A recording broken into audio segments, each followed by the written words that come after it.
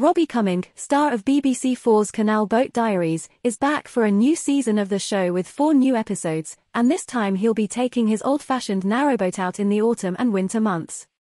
Coming up, we have an interview with him as the waterways aficionado shares his unique perspective on life as he travels along a 300-mile section of canals and rivers. Through the autumn and winter of 2022 to 2023, Robbie travelled through South Yorkshire, Lincolnshire, Nottinghamshire, Leicestershire, and Northamptonshire, passing through some breathtaking scenery along the way. He encourages others to appreciate our nation's industrial past by highlighting its less well-known stretches of canals and rivers.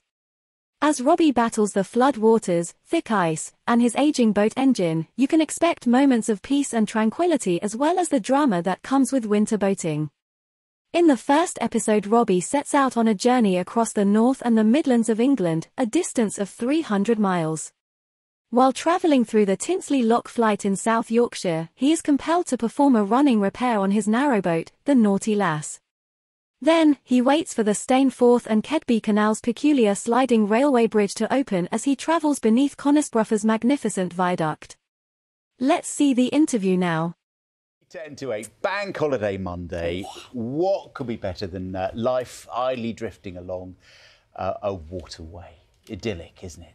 But not necessarily plain sailing. You'd think so, not necessarily. Boating enthusiastic Robbie Cummings found out when he was filming BBC Four's Canal Boat Diaries. It's now in its 4th series. He's continuing his journey on his narrowboat, the Naughty Lass, all captured on his mobile phone. Let's have a look.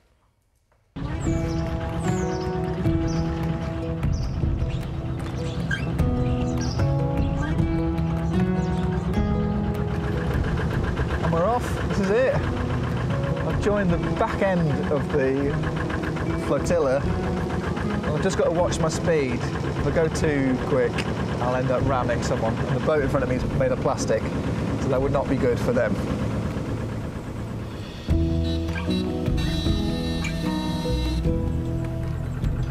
I've reached the point in the evening where the light really is at its lowest level, so all the lights are popping out, and do you know what, this is really magical. I've never seen anything like this before. What an effort everyone's made, it's brilliant.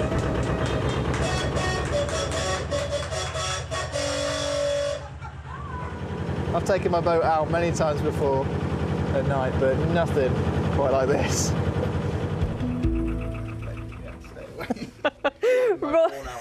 To donate. He joins us we now. should explain. Robbie, thank you very much indeed. Scared me to death. Yeah.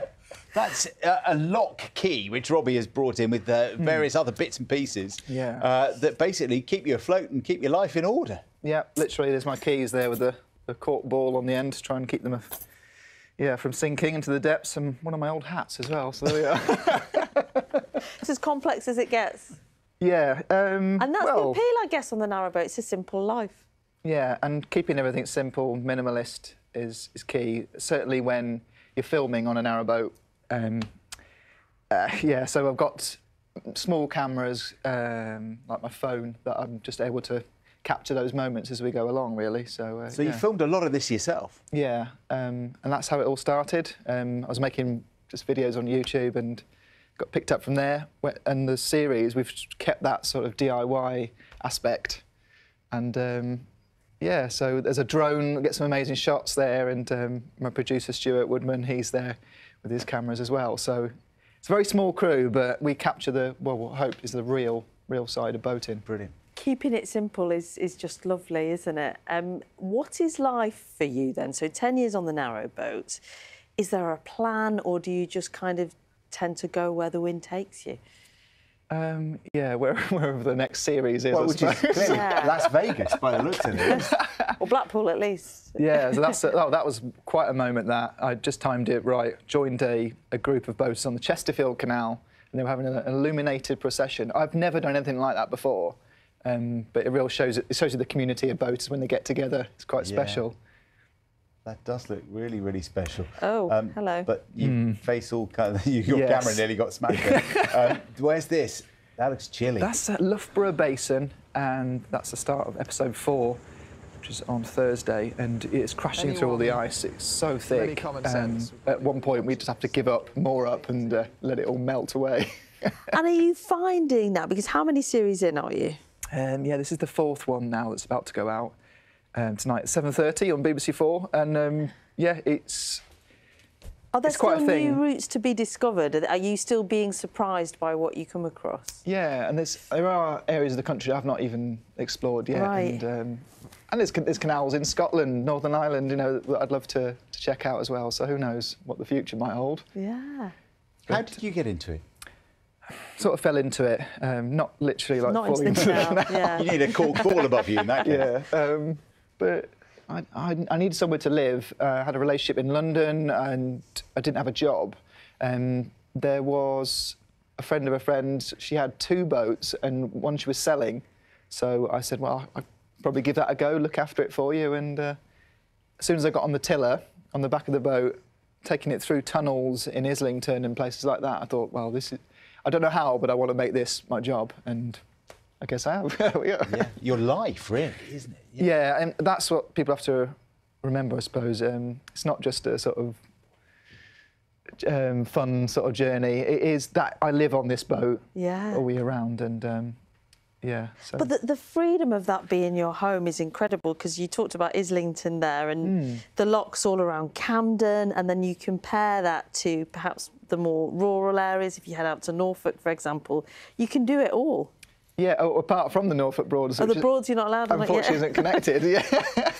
But for most part it is, and I've been all over Liverpool and Leeds, Birmingham, of course, and there's still so much more to explore. So, yeah, this series shows what it's like in autumn and in winter. That's the key thing. Something that we've never been able to do before. So why? Why? Just to show people what it's really like. Okay. Because it's tempting to just, well, for a lot of other shows, and you saw these lovely pictures of narrowboats, you think, oh, it's what a lovely life, but there is a tough side of it, you know, and keeping your fire going and all this sort of stuff, and a lot of work that you have to do yourself. You can't just walk in there and press a button and it all just, you know, switches to life. How do you keep warm? Because British winters can be brutal. Yeah, there was a lot of foraging for firewood, and yeah, keeping that fire going all throughout the night as well. So I have to use coal to keep it going, and yeah, it actually gets really quite hot up here, sort of at your head level, and then down below where it's below the water. It's really, really cold. So. Oh, really? Yeah, it's kind of a mixture of the two, really. Yeah. So is your bed sort of elevated? Yeah, luckily that's above the waterline. Yeah. Because you must have to plan everything. I mean, they don't move very quickly, do they? So if you want to get to a certain place, you need to plan that, the time it's going to take, but everything about it, sourcing the wood, your food, where you stop, you know, everything takes a lot more effort and thought. You do have to plan a lot, but it's always on the fly. It's always, yeah, sort of whilst you're on the journey, and things just change. You have to be really versatile, and so it suits the sort of person that can do that. And you have to be quite frugal as well. And the sort of person who doesn't mind if things change at the last minute, who can be quite sort of agile in their thinking and not panic when things don't necessarily go to plan. That's a beauty for me. You know, I love it when I wake up, I don't really know what's going to happen that day, and we really capture that on the series, I hope. That we know where we're going, we don't know what's going to happen along that journey. So, yeah. One thing that did happen is you got your phone nicked that had loads of. I did. It's not. It's sort of off camera isn't moment. Yeah, it's sort of off. Luckily, we finished filming one of the episodes. A real funny moment where we break down in the middle of Nottingham.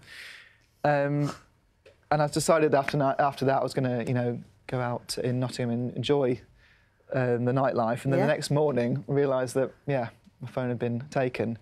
Luckily, we'd had all the footage. That's good, but music that I'd been writing on that phone. Oh. So I used the mobile device as well to record the music we use in the show. And that unfortunately lost a few songs. Yeah. Oh dear. So, never mind. Do you know what? I'm sort of mesmerised. I'm keeping my eye on the footage here because it's so soothing, isn't it? It really is. Gentle pace, which is the antithesis of how we live in everyday life, and to escape it in that way. And it does sound hectic and stressful at times, but it is a different pace. And it's quite appealing. Look at that. That's exactly that. This is all about escapism for people who don't already live this life. And I hope that you watch this and you just let all your troubles float away. Yeah, that's what we want. You moored up on Salford Quays? No. That's the thing. People think, oh, you're going to just pop down to London for the weekend. Yeah. Well, not really, because my average speed, including all the locks and all the bridges I go through, is about 1 or 2 miles an hour. So, to be fair, that's probably quicker than the train sometimes. Robbie, thank you very much indeed. Thanks for coming in. Lovely to see you. And the new series of Robbie's series, Canal Boat Diaries, starts, as he said, tonight. BBC Two, 7:30. It's on all this week. Really relaxed me, Robbie, watching that on BBC Four. Well, you're a very soothing, chilled kind of guy as well, Thank you very much. You're watching Canal Boat Diaries is on the BBC iPlayer now. Check the link below to see Robbie's YouTube channel. Let me know your thoughts on the programme in the comments below, and feel free to like the video and to subscribe to the channel. Thanks so much for watching.